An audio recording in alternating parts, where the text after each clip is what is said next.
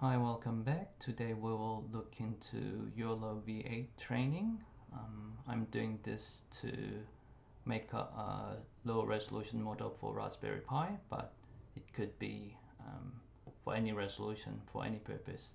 And if you, the requirement is that you need to have a GPU. So I have a Nvidia 2080. So let's get started. So let's first clone this repo, git clone, which I already have it checked out because it's something I made. So you just need to type the git clone and clone the repository and go into Yolov8, and let's look at the readme file for the Windows GPU. This is for the Windows, but I'm sure it'll work for Linux as well. But this is the very specific settings that I tested with.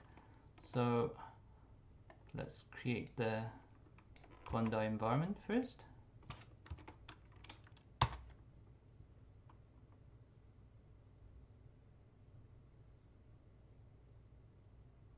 It's gonna take some time to create the environment and install it. If it's taking too long, I will fast forward it, but basically you just need to copy and paste those lines and then say yes to everything. Hopefully we'll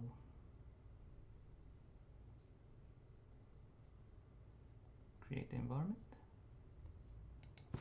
Yes.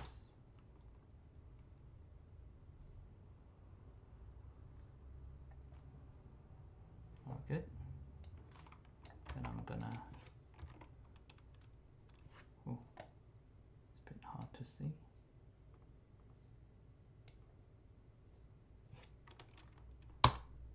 Activate the environment and install Yolov8. So Yolov8, it will install with the CPU version of Torch. So when it installed the Torch Vision and Torch and stuff like that, but we want to install a GPU version. So this is the command to do it.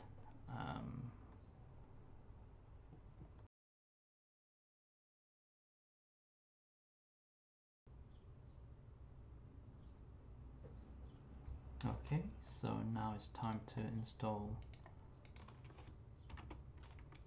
the GPU version of CUDA, no, GPU version of PyTorch.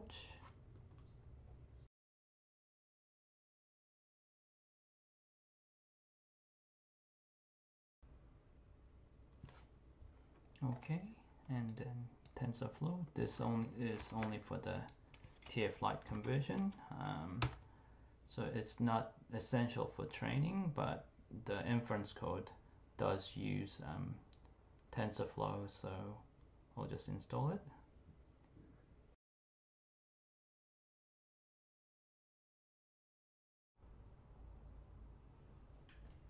Okay, so all the libraries are installed, so let's have a look at the training code actually. So if you look at the folder, there's a file called train.py. At the moment it's default to the Yolov8 Nano, but you can change it if you want, but for my experiment it's gonna be V8 Nano, and then I'm setting the image size to 320 and then batch size to 128. I have only 8 GB of memory, so if I set more than this it gets really slow. And also apparently if you set the batch size as -1, then the Yolov8 tried to find the optimal batch size, but that somehow didn't work for me, so I have to manually find this number. And yeah, so if we do Python train.py,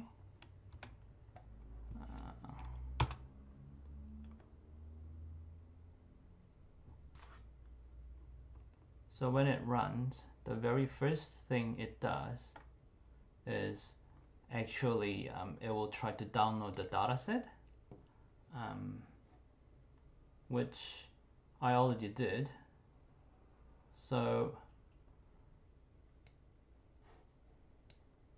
basically it downloads the dataset automatically, and it's more than 20 gigabytes.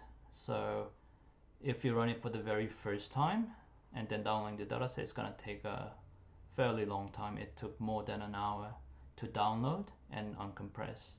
So once that's all done automatically, and then once that is done, then you will have a folder called dataset and have this Cocoa dataset downloaded automatically and uncompressed. So at the moment I'm just using this Cocoa dataset. You can prepare your own dataset, but that's for another time. Yeah, so once that downloading is done, it first create the cache of this dataset, and then every time when it runs it, it seems to verify it. But so that's what it's done. So it's doing like check, and then hopefully we'll see the training epoch starts. So it does take some time.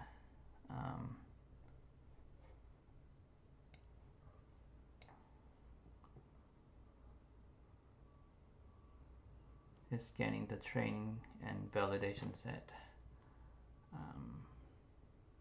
at the moment. Since it's a very huge data set, it takes some time to just load it, it seems.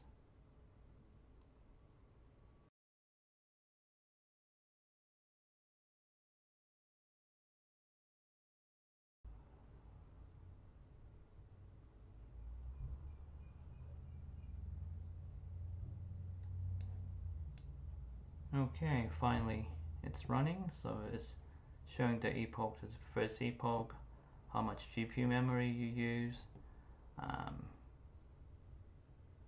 Yeah, and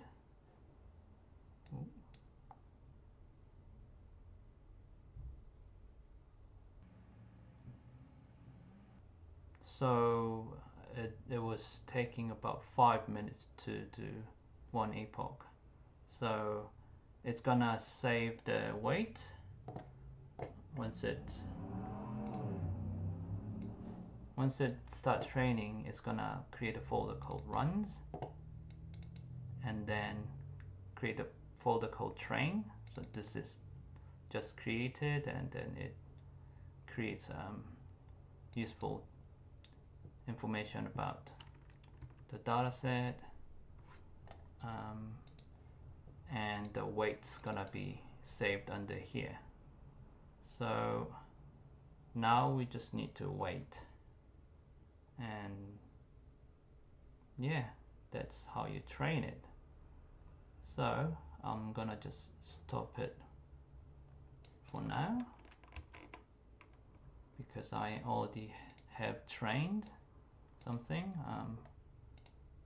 I renamed the folder called train custom 320. So we can actually have a look. cd runs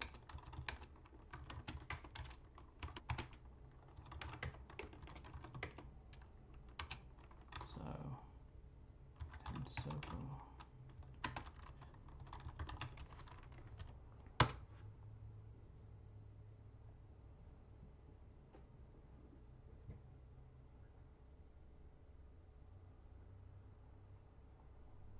So all the training is logged like with TensorBoard, and then it shows you the progress of how well the training goes.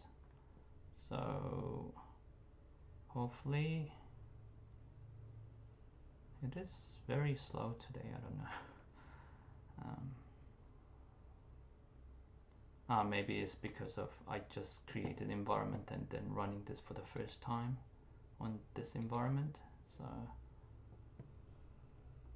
yep.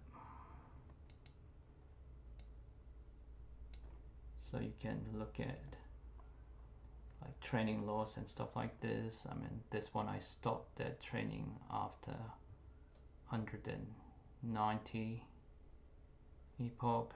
I was training for 300, but I stopped it because I had to do something else. But you can continue training from the where it's left off, but you can specify the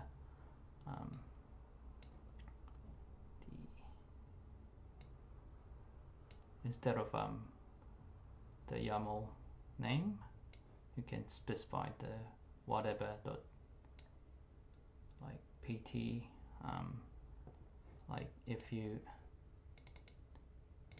train and it for every epoch it's gonna save like the last one and the best one, and then you can specify how often you save those things. So yeah, and that's how you do the training. Thank you for watching.